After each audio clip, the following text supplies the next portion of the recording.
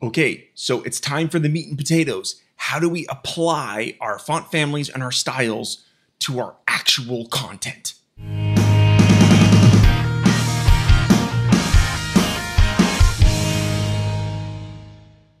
Hey everybody, Joe Workman here, and in this video we're going to look over how do we actually take our font families and our font styles that we've defined and actually apply that to our content, right? Because there's no fun in creating definitions and styles and not applying it to our content. So let's learn all the ins and outs on how we can take our styles and apply that to the theme and to all of our content. So here's a simple rep weaver project that I've used in a couple other videos that shows various font families and some font styles that I've defined on the page.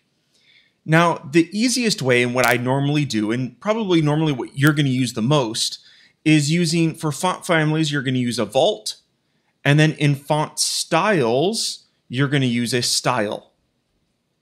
So essentially with these, they behave the same. A vault is for families, and then a style is obviously for styles, okay?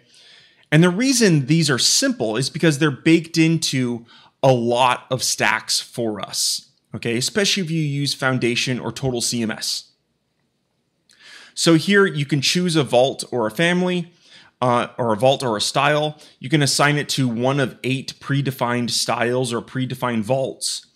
And then inside a lot of your Foundation or Total CMS stacks, you can easily just simply select that font vault or the font style straight inside that stack settings. Again, this is the Foundation header stack. And then in the Foundation paragraph stack, it supports it as well as many other stacks throughout Foundation and Total CMS. Now you're probably thinking, oh, great, Joe, that's all fine and dandy, but what if I want to modify the style or apply a style or a vault to something that's not in Foundation or Total CMS, some other stack or a default text stack, right? Let's show you how to do that. So I'm going to go ahead and duplicate this content right here. And just for easiness, I'm going to leave it the same. I'm just going to set the styles and the font vaults to be default. So it's just taking things from the theme. There is a stack that ships with Font Pro called FontBox. And if we add this to our page, okay, what you notice is it's just a simple stack that you can drag anything you want into it. Now inside FontBox, you can go ahead and assign a vault or assign a style to that text, okay? And let's go ahead and do that for paragraph as well. This was font vault 2 and style 1. Okay, great. So let's go ahead and preview this page. What you'll notice here is that, well, my paragraphs look pretty much the same, but my headers are completely different, okay? Now, the reason this happens is because of the way stacks are structured, right? Every stack is different, and FontBox does its best to try to apply a style or a family to a particular font box. But it's not perfect, as I said. So what can we do? How can we resolve this? How can I make this header here be the same as if I were to, define it inside the header stack like we did in Foundation header? So one thing that we can do is inside FontBox, you'll notice that there is a custom class option. And what I'm going to do is I'm going to go ahead and create a custom class here. I'm just going to add, let's add my header. So I've added a custom class of my header. Now this particular header I know is an H3 tag because I specified that I want this to be an H3. Now we're going to leverage that in a little bit here. So I set my class to be my header, and then I know the header inside of it is an H3. So what we're going to do is we're going to target that. Okay, so inside my style, we'll notice that in the apply to settings, we have at the last one, we have something called a custom selector. And what you do here is you put in your custom selector here. So what I've done is, now this obviously relies that you know a little bit of CSS here, right? So if this confuses you, might not be for you, okay? But this is what we can do. I can do dot and then my class, because that's how we classify a class inside CSS, is with a dot. So we do dot my header space h3 because we want to target an h3 tag inside my header. Let's go ahead and preview that. Sweet. Okay, so I got my style, okay? But if you notice, the font is actually different, right? So this header up here has a font and this one doesn't. Okay, it doesn't have my nice Google font that I was importing. So inside the font family stack, I'm going to go ahead and in my headers, I'm going to apply that custom selector there as well. So dot my header h3. And there we go. I now have used FontBox properly to apply the same exact styles using FontBox. I kind of jumped into an advanced topic a little bit early with the custom CSS selectors, right? But you can use them in combination with FontBox to target the exact elements that you want inside of the FontBox, which is very convenient. So what I've done now is I've created a style that I'm going to call red, okay? And essentially all it does is it defines the text color as red, and then it underlines that with a black underline. That's all that this style does. It doesn't change text sizes. It doesn't modify spacing. It doesn't do anything else. It just colors it red and underlines it. Okay. So how do we apply this to anything that we want? Okay. So what I've done here is instead of applying this to a style, okay, what I've done is I've applied this to a class. Now, I could apply this to a style if I wanted to. Okay, and then that would get applied to anything that I added that style to. However, by using a class, it gives us a little bit more flexibility because I can then name this class whatever I want. And here I've called the custom class for this style Fire. So how can we use that? I can go ahead and inside, let's say this header stack, it has the ability to add a class to the header. Okay, and what I'm going to do is I'm going to set that custom class to be Fire. So I'm adding the Fire custom class to this header. Now remember, we're also inheriting the styles from font styles number 2. Okay, so let's preview this and see what happens. As you see, it did sort of work, right? I got my underline, but I didn't have my some of my other attributes. The text is still white. I still have the text shadow, right? So let's go ahead and change something. So I'm going to go into my style. And what I'm going to do is I'm going to go ahead and click on the force button. So I'm going to say, bang important. Yes, I want this to override anything else. So what we're going to do is we're going to preview that now. And you see now we have made this header red with a black underline. Right? Just by simply creating that Fire class inside the style and assigning it to the header.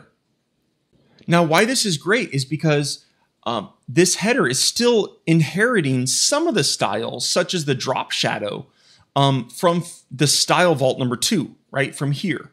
Okay. But I'm just overriding other key factors with this red style.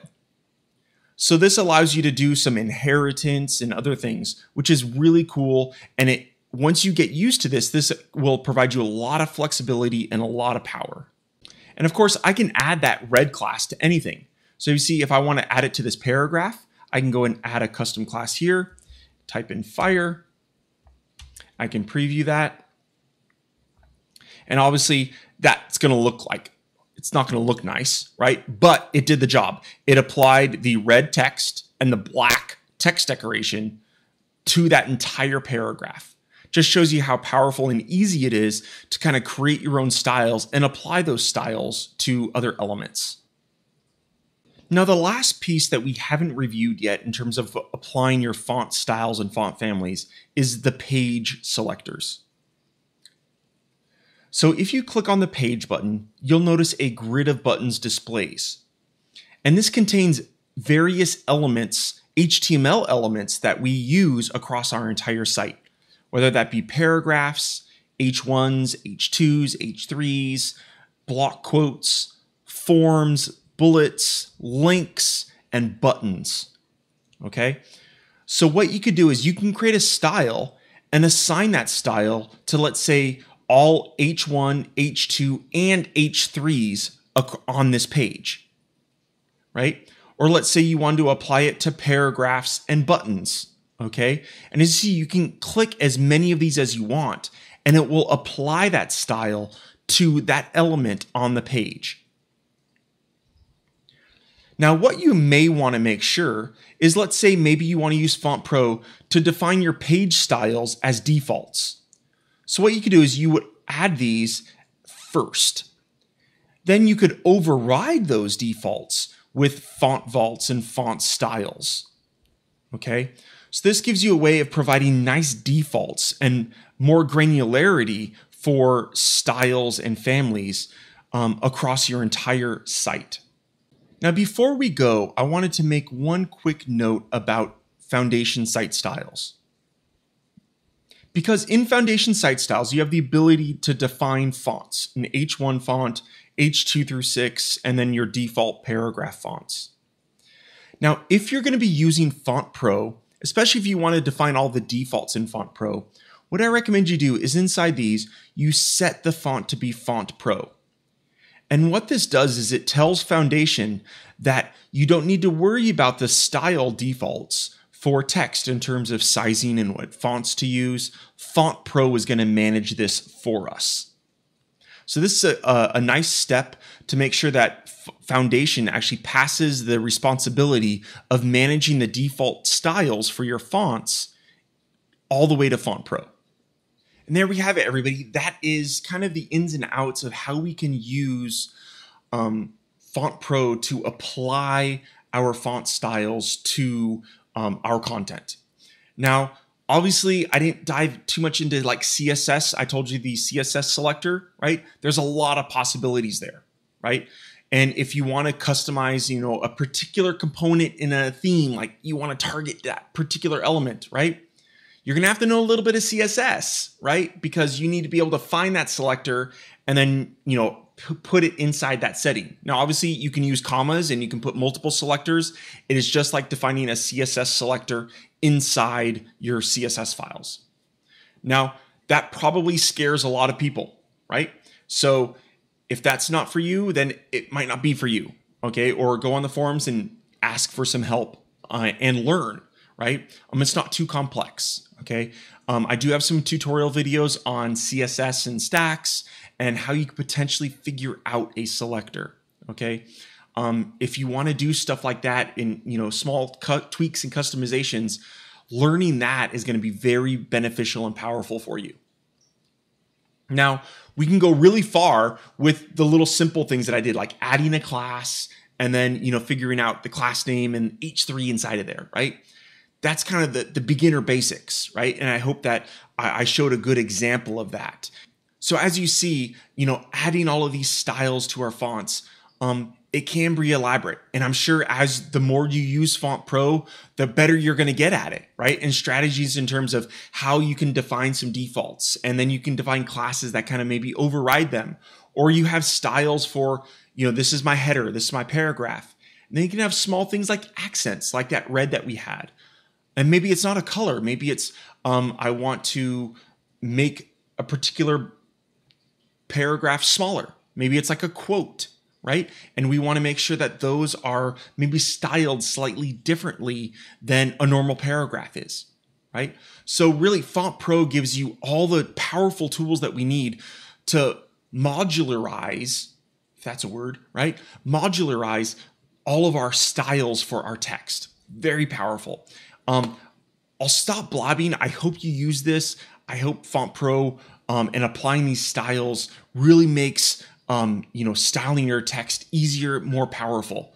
So thank you very much, everybody. I hope you enjoyed this video and take care. Love Font Pro.